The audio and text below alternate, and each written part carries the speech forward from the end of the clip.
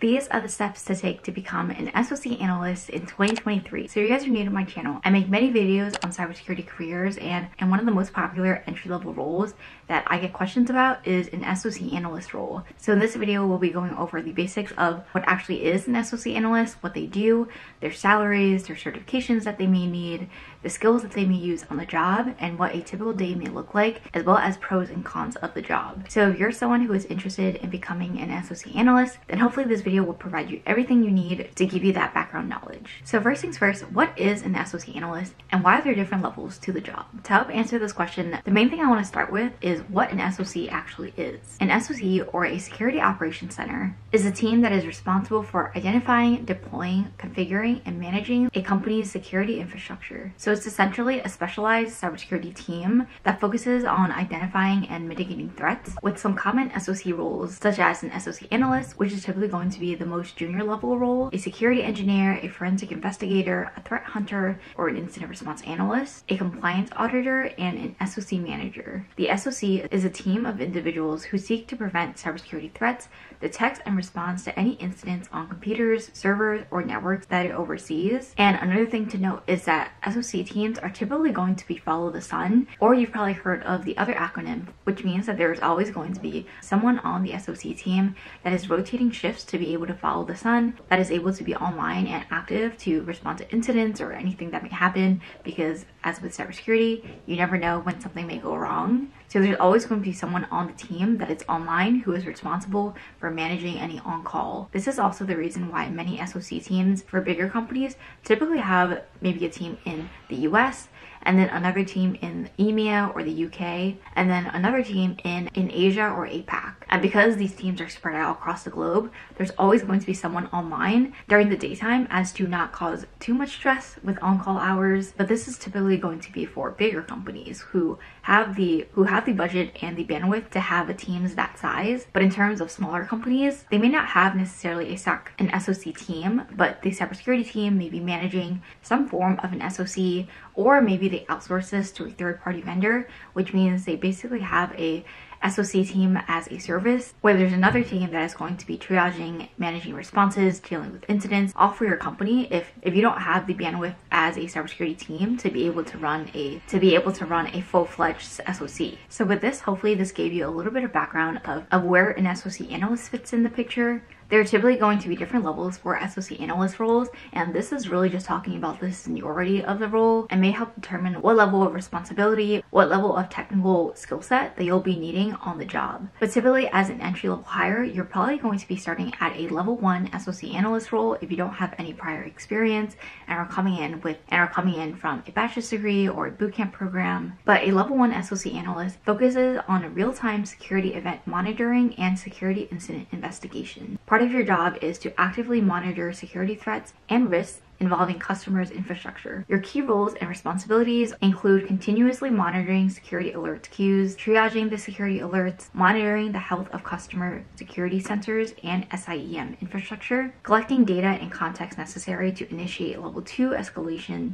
deliver scheduled and ad hoc reports to your customers, working closely with level 2 and level 3 teams towards the continuous improvement of your service. So based on this description, a typical day for an SOC analyst may be you monitoring what alerts may come in the queue. There's probably going to be some kind of ticketing queue. Maybe it's a Jira board, maybe it's an SIEM to manage logs and different events that are happening in your infrastructure or the infrastructure of one of your customers. And with that, if there's any anomalies that you see or any incidents or any security events that may come up to you through your ticketing queue, there's also going to be playbooks that you'll be following to deal with those. And if there is actually an incident, then you'll probably be spinning up the incident and leading it depending on what your company's policies are. For example, if your company's policy says to instead escalate to the level 2 team, then that escalation may happen first before any incidents may be spun up, especially if it isn't confirmed yet that there's actually an active incident. And typically for level 1 roles, these are going to be 24/7 shifts. So once you log off, you probably will be handing the baton to someone else on your team. Maybe it's the European team or the Asia team, and there may be some kind of touch base call with them at the beginning of your day or at the end of their day, or vice versa, to be able to say, hey, these are the things that are going on, these are the incidents that are ongoing, these are some suspicious things that we've seen, and passing it on basically to the next person, kind of like a relay race, and you're passing over the baton. There's basically always going to be some team that is handing that over so that it can be continued to be worked on while the previous team logs off for the day. Personally, I think this is probably one of the best roles in cybersecurity to learn as an entry-level person because you're directly hands-on in everything blue team. So personally, I would split a lot of cybersecurity roles into red teaming, blue teaming, and then a section just for governance, risk, and compliance. These are probably going to be the typical silos that you'll be going into or looking into if you're looking for a job in cybersecurity. The red team is an offensive security team, which basically is doing the pen tests, the red team assessments, anything offensive security. And then the blue team is the defensive security team where the SOC analyst is, level 1 role in that space where you're triaging alerts, where you're dealing with incidents, where you're looking at logs, viewing anomalies, anything that has to do with keeping the organization or the app or the server secure, whatever it is that you're protecting. You're going to be actively looking at any issues that may come up throughout the day. And because it's such a hands-on role, I think it's also one of the roles that you can learn the most in. And one thing to note is the fact that sometimes SOC analysts can also be used kind of interchangeably with a security analyst. And I currently work as an information security analyst, and I do not work in an SOC. So that is something to call out, that when you're looking for actual jobs in cybersecurity, you may see some security analyst roles that have the exact features of an SOC analyst, but there may be other companies that separate out these two roles entirely, where there's an SOC analyst on the SOC team and there's a security analyst doing some other stuff that isn't SOC related. So just something to call out, because I know sometimes they can be used interchangeably, but depending on the company that you're in, these could be talking about the same roles or completely different roles. So next, let's go into the background of what may be necessary for an SOC analyst, specifically around education, certifications. Do you already need previous work experience or IT experience before going into an SOC role? So typically from what I've seen, you don't necessarily need a degree for an SOC analyst role, but it may be helpful as educational credentials on your resume, or if you join directly from a bootcamp. Some other skill sets that employers may be looking for are experience with Windows, Linux, and Unix platforms, maybe some scripting skills using Bash, Python, Ruby, Perl, or PowerShell, a solid understanding of network and computer security, security testing, and software security. I think this is where the IT background can be helpful, where a lot of people maybe come in from a sysadmin role or a IT specialist role, and then they end up joining the SOC team where they already have that background of computer architecture and networking, and they can use that to be able to help them in an SOC analyst role, because a lot of your job is also going to be investigations. If there is an incident that happened and there is some kind of lead that you found in a log anomaly, what else can you do with that? What information can you find? Can you track the IP? What else has it done in your environment? Things like that. And then a few soft skills, of course, are just analytical skills, problem solving skills, ability to document things well, because honestly, cybersecurity is very important to have good documentation in terms of the steps that you took to remediate a vulnerability, what you're telling your customers, and whether you're telling them about an incident within their SLA if it affects them. Being able to talk through a problem and explain it at a technical level to technical SMEs, but also at a executive level. If you end up having to write the reports at the end of what happened, maybe the retrospective of an incident, your audience can look completely different when it's a cybersecurity team, or if it's a group of the SOC or the senior leadership team, and they're going to need to understand the incident from a completely different set of communication skills. And in terms of certifications, there are definitely a handful of certifications that you can look into. A popular one is the CSA, or the Certified SOC Analyst certification by the EC Council. And as you can tell by the exact name of the certification, this is specifically for someone who wants to go into an SOC analyst role. I think this is perfect for anyone who wants to be entry level, because a lot of cybersecurity is certification based. So if you want to look for a job in cybersecurity, they're typically going to ask for some form of entry-level certification. Maybe a general certification like the Security Plus, the A Plus, or the Network Plus could be helpful to you as well. But the CSA is a very specific certification. Of the CSA certification is for SOC analysts, network admins, security admins, cybersecurity analysts, entry-level cybersecurity professionals, and anyone who wants to become an SOC analyst. The exam is about 3 hours long and covers about 100 questions. And while I know it is very specialized, I think another option potentially could also be your Security Plus, like I mentioned earlier. This is kind of like the most general cybersecurity entry-level certification that you can get. And this is also the certification that I got when I was starting out with about a year of experience in cybersecurity.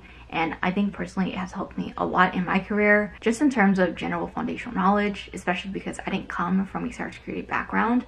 I came from an IT background. So learning these cybersecurity terms and just foundational knowledge has been really helpful, to say the least, in terms of helping me move my cybersecurity career forward, and also finding my current job in cybersecurity as a security analyst. And with that, let's go into an exciting part of this video, which is on salaries. So an SOC analyst makes on average about $96,000 per year based on average salaries from salary.com. So this is something that I personally really like about cybersecurity, just because of the fact that there are so many entry-level roles that start you off at such a good salary that is much higher than the US median household income. And you couldn't say the same for other roles, even in tech, whether you're starting out in data analyst roles or UX roles, of course depending on where you're living and what your educational background is. But personally, I think cybersecurity has some of the best entry-level salaries out there. And if you're able to graduate from a boot camp, let's say, and then get a certification like your CSA or your Security Plus,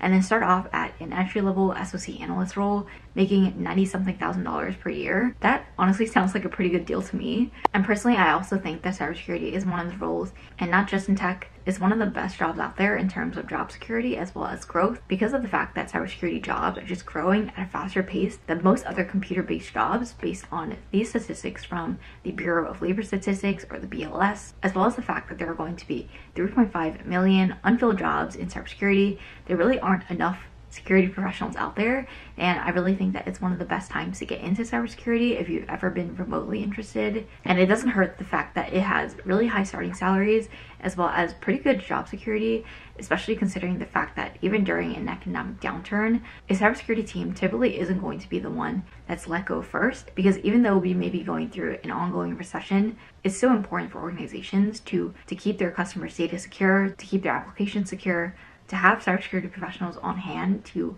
manage and triage incidents. And I think that really ties back to the job security of an SOC analyst or any security professional in general. So hopefully this video gave you insight and background into what an SOC analyst is, what they do on a day-to-day basis, what certifications you may need to get, as well as salary expectations. Thank you guys so much for watching, and if you have any questions about anything we've discussed in this video, please feel free to drop them in the comments below, and I'll try my best to get back to you as soon as I can. Thank you guys so much for watching, and if you like this video, please give it a thumbs up, subscribe, and turn on post notifications. I post videos every Wednesdays and Sundays at 12 p.m. Also, let me know in the comments if there's any other videos that you would like to see from me in the future, and hopefully I'll see you guys in my next video. Bye!